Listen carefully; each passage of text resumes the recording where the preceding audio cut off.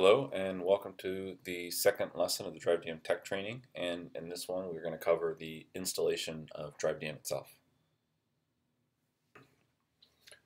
So when you're ready to download the software itself, go ahead and go to drivve.com and use your MyDrive account to log in here, and then when you go to the download section you'll be able to select Drivve, and then you'll be able to download the software as well as some of the documentation, and you can also access the FAQs for Drivve in the support and services section. You will also need a license for the database, which you'll need to get from us, so contact us beforehand and we can help you out with that while you're doing your evaluation. Or if you're doing a showroom setup, we probably would have sent you the license along with the other information. So yeah, go to Drivve and download the software. I think the setup should be around 670 megabytes. It's pretty large, but there's some built-in components there. So now that I have it downloaded, I'm going to go ahead and run it. And as I said before, this is the in-house version that we're going to train on. There is also a hosted version of Drivve, which there'll be a supplementary video to show you how to set that one up. So I'm going to run the setup from a Drive folder that I already have for Drive Image and Drive Print.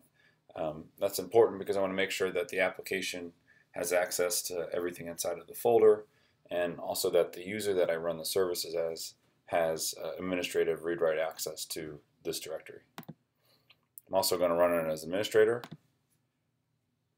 It's always a good idea, especially in a customer environment. So there's a couple different things that are going to happen here. The first is that the setup is going to extract and create a folder called Drivve setup files from the same directory that you've run the installer from. And in that setup files folder, you'll see a couple different components like .NET, OpenOffice, the Drive database, the Drive application, the Drive setup. Pretty much everything that's going to be run is going to be set in this Drivve setup files folder. The Java framework, all that kind of stuff. And that's going to stay there after the install, but there are a few tools in there that you can use afterwards that are optional. So you want to keep that folder as long as you have Drivve running. So here it's going to ask me where I want the application layer to be. And there are three things that are going to get installed here. One is the application layer for Drivve, which is the web server and all the Drive bits and pieces for configuration and maintenance and managing the application and actually the application itself. The other thing is the Drivve database. It's called Dr. Doc. It's an object-oriented database that resides here locally, and everything is stored and backed up in containers where the data is self-contained with the metadata. We'll talk about that in a little bit for the backup and everything, but yep, no SQL server is needed, no SQL is running, it's all a built-in object-oriented system. So that database is going to get installed, and the third thing that's going to get installed is the first database itself, so the first blank Drivve database that you're going to use. You see here that it's licensed based off the IP address, or at least it's locked based off the IP address. If you're not sure that you have a static IP, you can put in, you can use that loopback adapter button, and what that's going to do is it's going to build in a Microsoft loopback adapter that has a static IP address. It's pretty much just like a little redirect, and you can use that. Here it's asking me for the licenses for the database, which you should get as a part of an order or as a part of the showroom setup. So it's going to go through real quick and install the Dr. Doc database. And here you see it's asking me which one of my network interfaces I want to register against. If the IP address changes, then you'll have to manually go and reset the database piece, which is why we recommend using the loopback adapter, because that will never change. Here you see it's a 169.0.0.1, and so I already had one, so it didn't ask me if I wanted to set it up, but it should pop up and recommend the loopback adapter. If there's an update needed to the database, it'll go ahead and walk you through that. You shouldn't need to enter the license codes again. Okay, pretty quick. Okay, so here's an important piece, and you see it waits before it lets you say okay because we want you to read it. And what it's doing here is it's asking you where you want to install the data itself. So you're about to install Drivve database files. They contain your data. Select the drive, preferably a drive with a failsafe. So there's a lot of different backup methods here. The best one is obviously some sort of image level backup, where we're taking a whole snapshot on a time, or we can roll it back. That means we could back up the whole drive and revert back at any point, sort of like a time machine on the Mac if you have one of those. But there's plenty of different server applications that you can get that'll set that sort of backup for you. The other is a file level backup, which is where we choose certain directories for an application to back up on a schedule. That's also a possibility. There's a few other things that we'd want to do here within Drivve to make sure that none of the data gets corrupted when you do the backup. But the most important thing up front here is just picking the right place to put it. First, I can pick a drive here. I only have one. I'm going to put it on the C drive. I'm going ahead and put it on the root of the C drive. And let's see, maybe I'll put it in this thing called Drivve database, which I had before, and I'll put in data. Otherwise, it'll create that for you. But there's where you can pick a separate physically attached drive.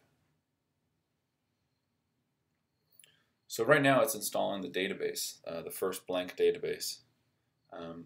If you are backing up a system or reinstalling a system from another server where you want to use the existing database, you could cancel through the database setup piece, and you could just import the other database once the application is set up. But in this case, we'll create our first one. And it'll first update the database. It'll check everything. It'll clean the database, make sure that there are no corrupt files in it, make sure that everything's okay. It's also going to start the services here. It'll create a setup folder on the desktop for this user, and I'll show you that in a sec. It'll also check, once we're finished here, for any updates online to the Drivve server, so we can check if there have been any new releases since we ran this setup, which is always a good idea. Here's a database update, which we can also schedule to run nightly or weekly, so we can clean up the files, make sure there's no wasted space, make sure there's no corrupt files in there or any links to data from the documents. Okay, so the update's finished, and here it's the last screen, and I'm going to go ahead and run the Drivve service controller. The service controller is the application that you can use to control the services and the licenses and some of the main settings. It'll pop up right away with the license configurator because it's the first time that I've run it. You'll see here that it's actually grabbed my customer information because I have also Drivve Image installed on this computer. But if I needed to enter it from scratch, I could do that. Remember, it'll validate your email address. And here's where I can get trial licenses, or I can reload my license information from server or enter a new license code. The only difference with Drivve and our other products is that you need the database license. So you're not able to just get a trial on your own. You need to contact us, but I'm more than happy to help you configure it the first time and give you some test database licenses. So here I'm just going to reload the licenses from the server. Remember, if you're reloading it from the server, you can only flip it, I think, one time from one server to another, and it should deactivate the licenses on the old server. It's made for if a server goes down or anything like that. So I have one license for Drivve. Remember that there are two different types of licenses. There's a named user license, and there's also a concurrent user license. A named user license means that one person has a license always associated to themselves, and they can log in and out whenever they want. A concurrent license is more like a seat.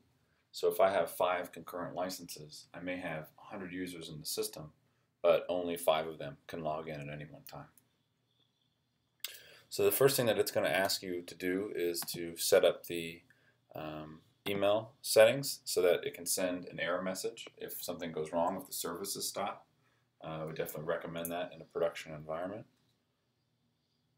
So once you've done that, you're ready to go. It should be running, and the only thing left to do is configure it.